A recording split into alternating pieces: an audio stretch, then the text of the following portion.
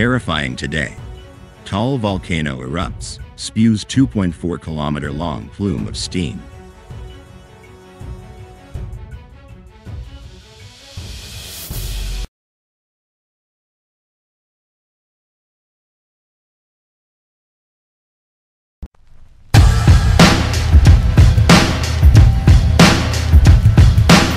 Taal Volcano erupted on Wednesday afternoon, the Philippine Institute of Volcanology and Seismology said. A phreatomagmatic eruption occurred at Taal Volcano at 4:21 p.m. on Wednesday, Phivolcs said. In an interview with Teleradyo Serbisyo, Phivolcs director Toto Bacolcol said it lasted for more than 10 minutes.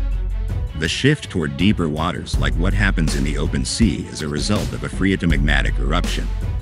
This is not the first time it has happened. This happened in October 2022 and March 2022, Bacolcol said.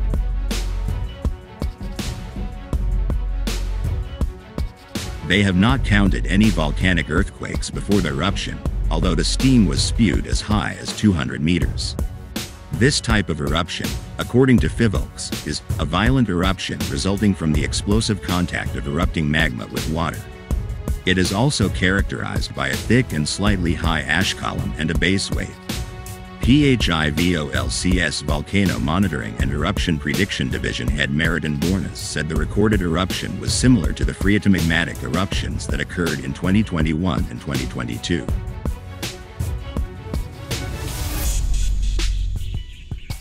We found similarities with the signals in March 2022.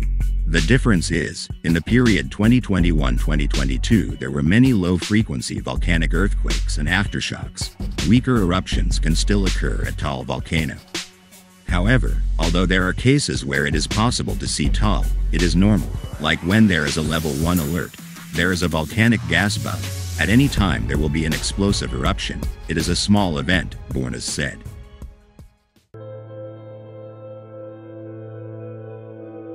Small eruptions have been occurring at Taal for some time, which is normal.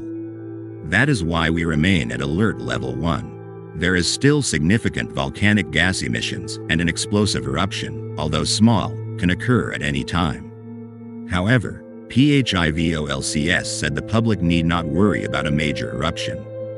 Testing the parameters of Taal catalading seismicity, said Po ing Lindal, Pamamaga ing Bulkan, Medyo wala naman na. Background levels na po siya kaya alam natin na hindi ito enlarge batay sa datas to become a major episode or unrest na naman catalad siang 2020, Bornas said.